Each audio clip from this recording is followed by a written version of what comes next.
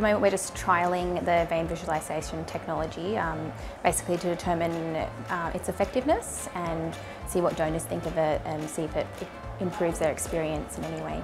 So it's a near-infrared light. It absorbs the haemoglobin from the blood and then an image is projected onto the skin of the veins.